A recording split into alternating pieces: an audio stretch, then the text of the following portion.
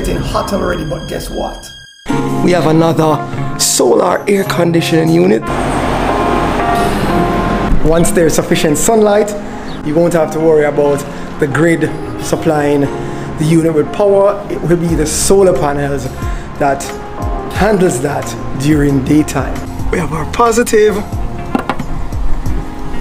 going here and our negative going to that side. That's how we should look. 16. It's all green. All green.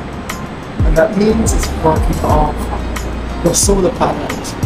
Have them in 12,000 BTU, 18,000 BTU, and 24,000 BTU hybrid. But that's all you need. Solar panels, the unit, and your cables, and it's all done. Solar air conditioner. Chill out with freedom.